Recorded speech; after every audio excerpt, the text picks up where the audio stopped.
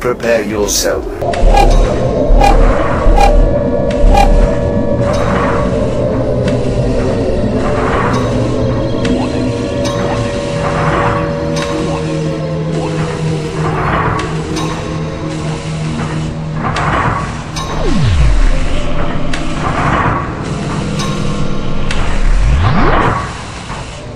So, you know, that there's always this kind of image that is forced into being portrayed no matter what, you know, and how they say, well, okay, well, it has to be this, and then you have a bunch of board members. Now, you'll remember in the music industry how A&R directors were kind of removed from the picture in the 90s, so that way promotions took more of the role of like picking what bands would be signed versus having an A&R person who was actually on the ground, knew the scene, and could see things that developed, and that there was music development. You know, when I got my first, when we got our first, when I was in Public Disturbance and we got our record contract, it's like, you know, it was about you're going to develop this artist, not like, okay, we're just going to do a distro deal and we're just going to take your stuff and give me something prepackaged and we're not going to do anything but just, you know, put it out there,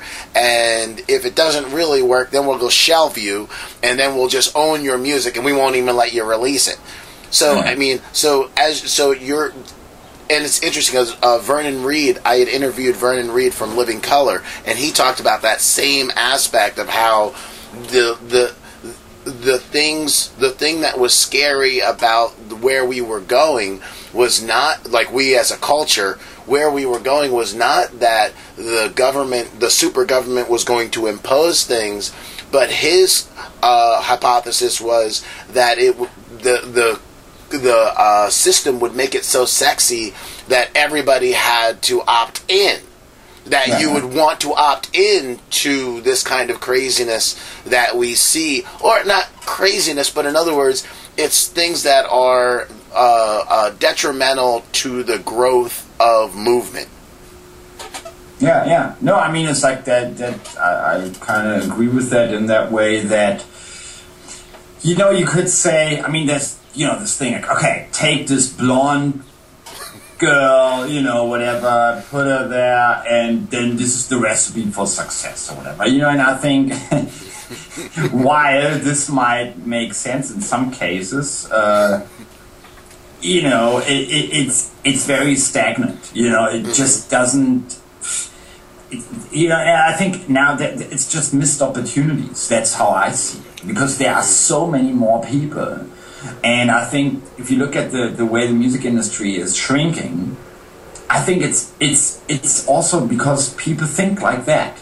You know, they only go for this amount of people that is getting less and less, instead of going, actually, we don't even know what all these other people might like. You know, I think also what we when we speak about the 60s or 70s or stuff like eras like this, I think it was a lot about experimenting who you could actually sell the music to.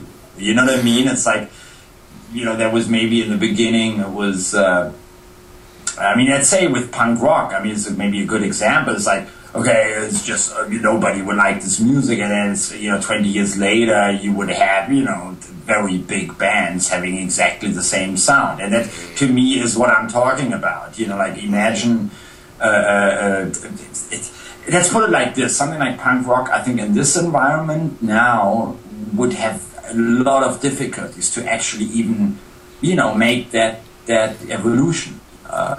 And then at the end of the day, we would just all miss out on something that a lot of people could like, you know, like even if it's in the form of like Green Day or those types of bands, you know, but it is something that people who are only about making money and the business or whatever also have to realize. You know, they can't just take these formulas, apply them, and hope always it will work. You know, it's just not like that. It's not like selling food or stuff like that. You know, I think you have to be in contact, like you described it, as an A&R, with the scene, like with what's going on, because new things happen all the time, you know. So, but it's stupid that they are being ignored, you know. And I think it's just, yeah, you want to keep applying that. Try to sell Madonna tickets, you know, like it's almost. I mean, to me, the last few months were almost like a proof of how in bad shape everything is. You know, I mean, it was like this whole hologram thing at Coachella with Tupac, and then more people now talking about doing these hologram shows and stuff, and then. You know, the Madonna thing, then, you know, like, I think all these, it's like almost like, guys, what are you trying to do here? You know, why don't you just focus? I mean, you have to put something in too at some point. You have to push new things, and that doesn't mean just exploiting like young artists who just want to get something off the ground and just are willing to accept any deal you offer them. To then just you know, be dropped like half a year later, because that's really what a lot of these people do now, right? I mean, you just take everything for nothing or for free, basically, and you just try it, and if it doesn't work, they haven't actually lost a lot, you know. And I think this is kind of like a dishonest and weird relationship, and it's corrupted, you know. It's really a corrupted system at this point, and that's why it's just failing more and more. I mean, even though if people are trying to show all these positive numbers all the time, and then it's like truth is coming out like sometimes months later, it's like, okay, that chart positioning was tricked because of like this or that, or you know, this came out, this was all like bullshit, this was part of that campaign which actually maybe generated a lot of interest for that time, but it wasn't real fans, or you know, it's like all these things. And I'm always very skeptical about this, because it's kind of like Wall Street thinking that is applied, you know. It's not about let's have a solid fan base, let's have really, like, if you would have like a store, you know, in the local community, you want the customers to, you know, you want, you know, that I don't mean that in this ultra-capitalist way. It's like you don't want to rip off basically the people who buy your things. You know, I mean, if you rip them off all the time, they just get frustrated and they just leave. You know, and I think this is what we're seeing a lot, and this is also, I think, a reason why people would turn to, you know, piracy in a way, because why otherwise would you do that? You know, because we see the opposite too. I mean, especially with the Atari Teenage Riot, where, I mean, I had people send us messages saying, look, I want to send you guys money. And I was like, what for? Like, why do you want? It's like, yeah, because, man, you put the stuff up for free and I kind of feel better. I was like, look, man, if you would now send us money, it's like almost like, I mean, the stuff was meant to be almost like a present, you know. Like if it's fine, man, thank you, like, you know. But I appreciate that. But it's, you know what I mean. But it's that is that. I think it's very powerful. Like when you get these kind of messages from people, it's like, wow, like they love it so much. Like even with something for free, they you know, want to give something back. And you know, we feel like this as musicians too. You know, like, I mean, I described it in Brazil. It was funny because I spoke about this at the show in Sao Paulo. It was really emotional, the whole vibe there. You know, everybody was like going crazy, and it was more than just, I think, a normal rock show or whatever. And at the end, it was, you know, I remembered the scene because we played Revolution Action, and, you know, that song, you know, that means a lot to a lot of people. And at the end, and it was funny, like at the end, I spoke to the audience about how, because I remembered, you know, like the last show before we wrote that song that we played live was actually end of the 90s in Sao Paulo, and it was quite strange. I was like, back in the day, it was like, you know, also very euphoric show, but not as much as this one. But it was crazy. You know, people were going crazy, and there was maybe more a shock element back in the day because it was the first time we played there. But you know, I was saying, look, I remember when we got back to Berlin and we were writing new music, we were really like, okay, this is, man, this, you remember this energy, let's, you know, and it kind of inspired us also to write the song.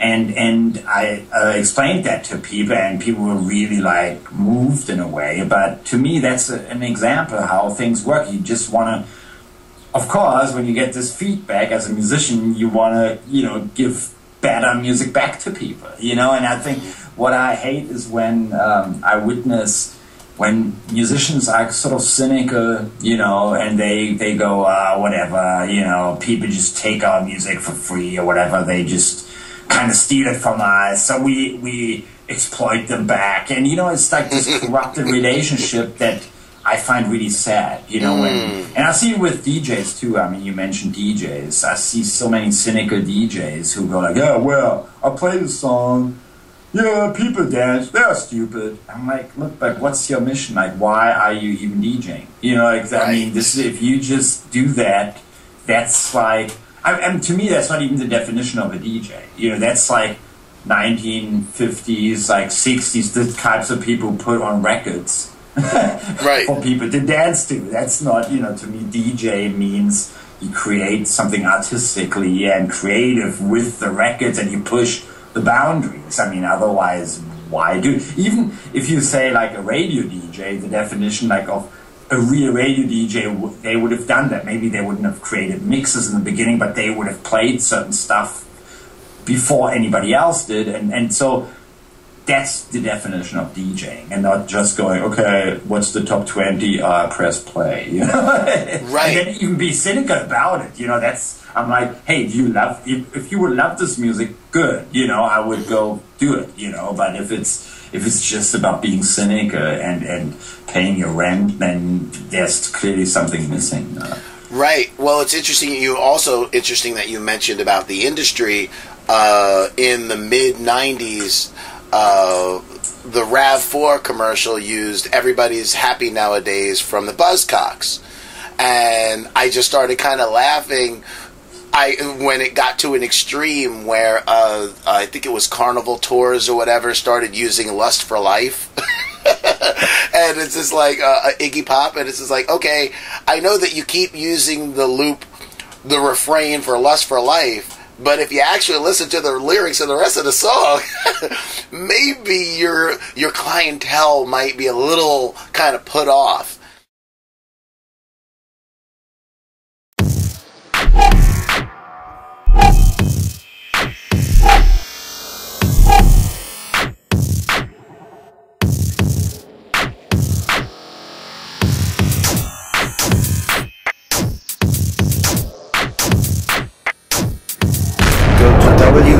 www.s6k.com/impact to join our revolution. Go to www.s6k.com/impact to join our revolution. Go to www.s6k.com/impact to join our revolution. Go to www.s6k.com/impact to join our revolution.